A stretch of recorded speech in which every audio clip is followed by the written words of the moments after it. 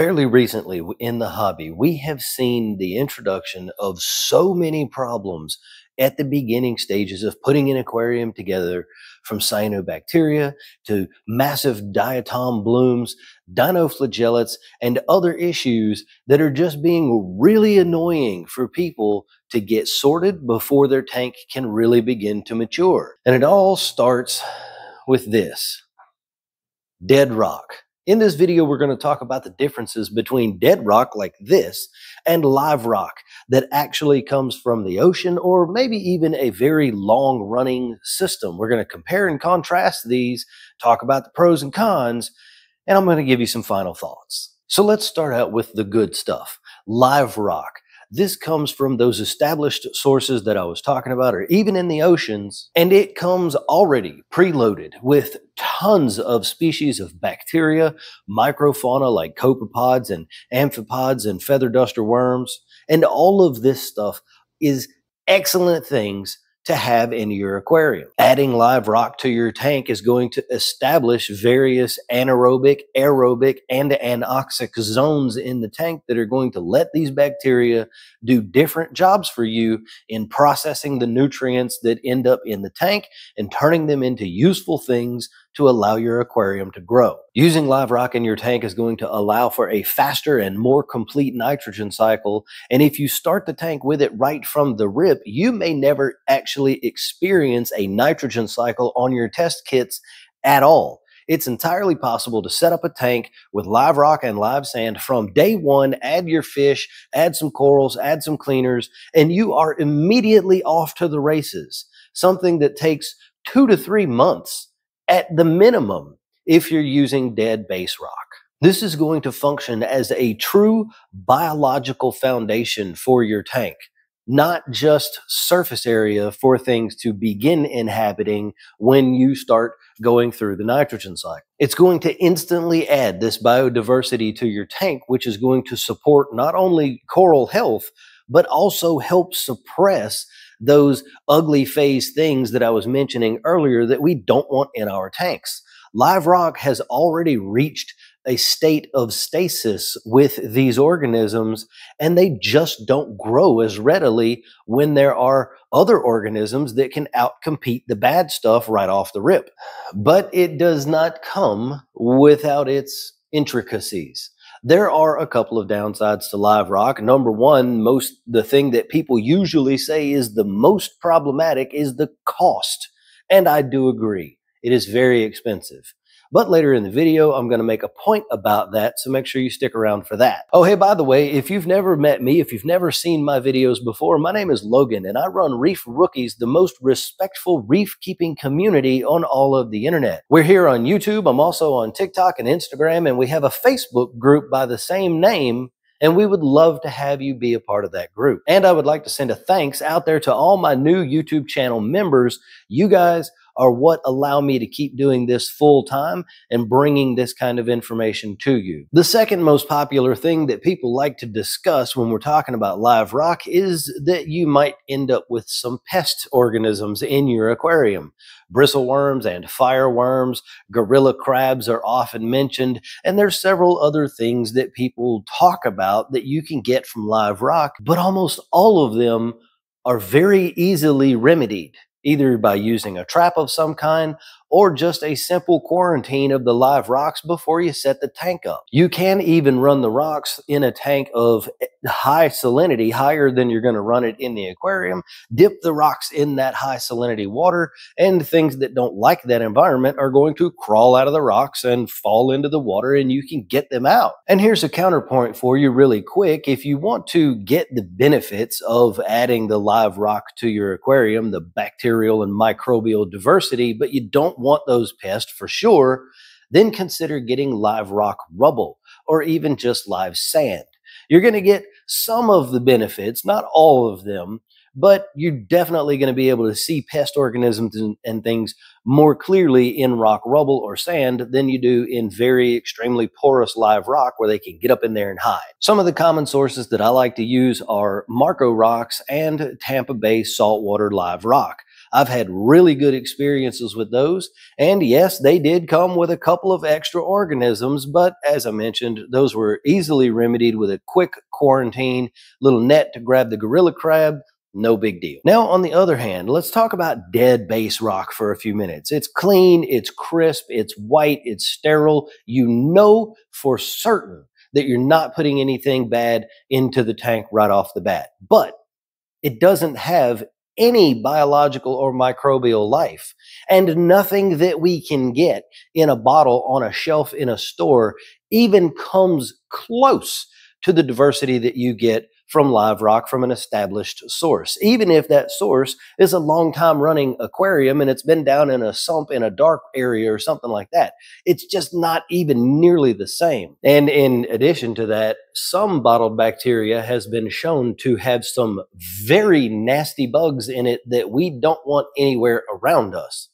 More on that in a bit. Getting dead rock to the position of being live takes many, many, many months and a lot of seeding from various sources. And I'm not talking about bottled sources here.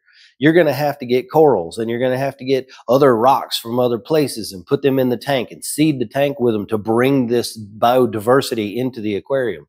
And that takes a very long time. One of the things that helps keep pest organisms like dinoflagellates and diatoms and cyano, etc., away, and even some hair algae and stuff like that, is the living biofilm that is found on the live rocks. You don't have that with dead rock. This is going to create an extended cycling phase. Sometimes you end up with a secondary or even a tertiary spike in nutrients during the nitrogen cycle. And it's also potentially going to extend the ugly phase time of your aquarium where you have that diatom bloom and the whole tank turns brown. What this is an establishing of the different bacterial colonies and microbial colonies in the aquarium. As one thing grows, it begins to outcompete something else. Well, then a new species is introduced in the tank because you put some corals or something in there from somewhere else. And as that species begins to grow, the other species might begin to die off.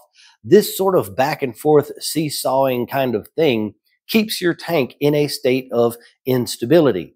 My tank right back here was set up with dead rock many months ago, and even now, it doesn't have anywhere near the look of this live rock that came from Tampa Bay saltwater and has only been in this tank for a couple of months. This live rock already has coralline algae on it in both pink and red strains. There's feathered dusters, and this tank is absolutely busting with copepods and amphipods. And yes, there are bristleworms in there. I put those in my tank on purpose. So now let's get into a little bit of the discussion about cost that I mentioned earlier. Yes, live rock is expensive.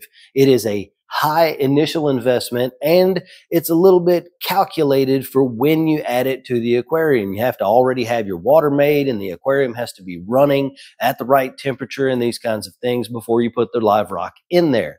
But if we contrast that with using dead rock, and then you have to buy bottled ammonia, and you have to buy bottles of bacteria, and then you have to get rock and corals and stuff from somewhere else to begin adding that diversity. And let's just say you come up with a dinoflagellate bloom. Well, now you need to buy a microscope to identify the species of dinoflagellates that you have. And you have to buy sodium silicate in some cases, or a UV sterilizer to combat the dinoflagellates. And then after that, you get cyanobacteria because things are going all out of whack. So you end up having to do things to combat the cyanobacteria. And this just goes on and on and on until the tank finally reaches a state of equilibrium and all that bad crap stops growing. The cost in the end can sometimes be equal to or even higher than the cost that you would have paid if you just got some live rock shipped to your house. Not to mention the absolute frustration that comes with dealing with back-to-back problem animals from the beginning for the first 6 to 8 months before things finally calm down. I can guarantee you, if you start an aquarium with live rock over dead rock, you are going to find more enjoyment in that aquarium faster than you will using the dead stuff. Now let's shift the target of the conversation for just a minute over into bottled bacteria. We love to say that this is a great product to use, but is it really? Some of the beneficial things, and look, I've recommended this stuff a lot because it's what we have available to us. But some of the things is, it can help with the nitrogen cycle, which is true. We have seen that. It can help with bacterial diversity, which is true. We've seen that too. It can help fight off some of that ugly stuff that we don't want. That is true as well. But it does not come with no downsides. Many of the species that are found in the bottles of bacteria that we get are not marine species at all, and some of them are not even aquatic species. They're terrestrial bacteria strains that die off when we put them in our tank. These types of bacteria do not reproduce in our aquariums, and they don't establish long-term populations. Ask yourself why some of the bottle bacteria manufacturers recommend that you continually dose your aquarium with that bottled bacteria over time, with no indication of when you can ever stop. Frequently online, you'll see some of these, and I'm not going to call out any one specific bacteria, but you will see them slated as a product that you can use to lower nitrates and phosphates. Well, if we're going to put a bacteria into the tank that's going to help us lower nitrates and phosphates, and that bacteria would then grow in population and keep controlling those things, why would we have to keep adding them over and over and over, week to week to week to month to month to month? It's because they don't survive in the tank. They go in the tank, they consume some nitrates and phosphates as the end of their life is happening, they die, and then they're removed by the filtration. And that's the export method for those nutrients. Wouldn't it be better to just put bacteria in the tank and microfauna in the tank right from the beginning that are not only going to do that job, but are also going to grow and expand in population in our tank? I think so. Basically, what this is doing is giving you a nutrient source without ecological establishment. So you have to keep buying that product over and over and over and over again and adding it to your tank. Additionally, bottled bacteria don't add any microfauna at all. You're not going to get a bottle of feather duster worms or a bottle that has amphipods in it. Now, we can buy those things, and we all know that. But what I'm talking about is the stuff that you see on the shelf at the big box stores and at your local fish store that's been on the shelf and been sealed for a while, labeled marine bacteria, and stuff like that. It just doesn't have that microfauna in it. It's just bacteria that has been cultured, mind you, without regulation. And I'm going to talk about that more in just a minute. And in addition to all that, the effectiveness of this bacteria depends heavily on the age and the concentration of the bacteria that's inside that bottle and many other factors that you have absolutely no control over. And the problem that we have with this is if we start with dead base dry rock, we have to add bacteria in some way.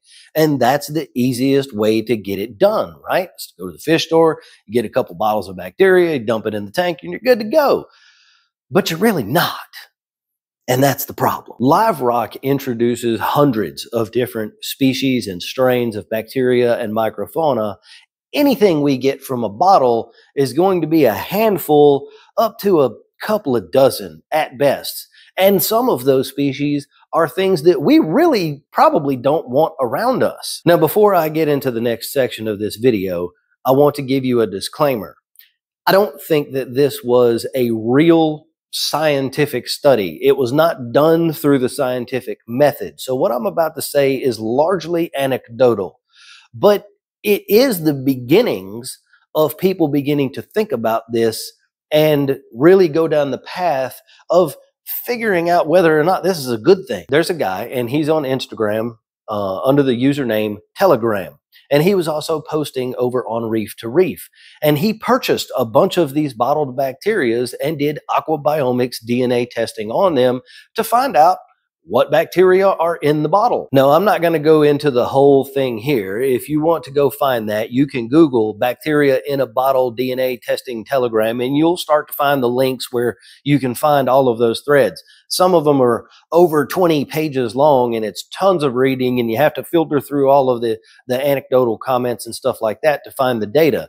But in the end, what was found is that Most of the species are not marine species anyway. There are a few, but most aren't. And there are even things like Staphylococcus aureus, which is a human pathogen found in those samples. Now, there were a few other human pathogens and fish pathogens and things like that found in there.